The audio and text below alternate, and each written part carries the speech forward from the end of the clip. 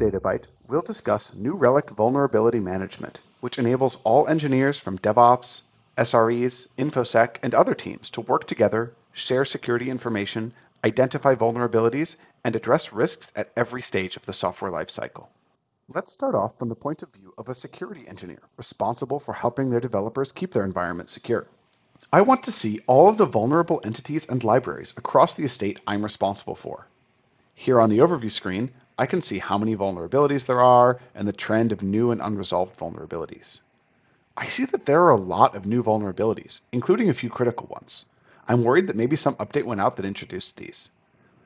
By going over to the Entities tab, I can see my most affected entities, and they all appear to be EC2 instances. When I click into one, and then head over to Vulnerabilities, I can see that there are several detected by AWS Security Hub. Drilling in further to one of these, I can get details about these vulnerabilities as well as recommendations for how to resolve them. With this information, I can appropriately prioritize getting the instance configurations changed to eliminate all these vulnerabilities across our EC2 instances. Now, I'll put on my developer hat. As an app owner and developer, I need to prioritize my work. Do I fix bugs, resolve vulnerabilities, address technical debt, or what? I'm going to look at my app, the inventory service, and figure out my priorities.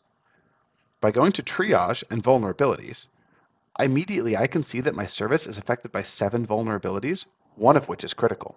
By clicking in, I can now get a prioritized list of my vulnerable libraries, as well as suggestions on which libraries to update to. I can now go bring my libraries up to date and ensure I'm doing my part to keep the application secure. If necessary, I can also flip back to errors inbox, service levels, or summary for this app to look for more performance issues or errors to confirm my prioritization. Thanks for watching this quick tour of our new vulnerability management capability.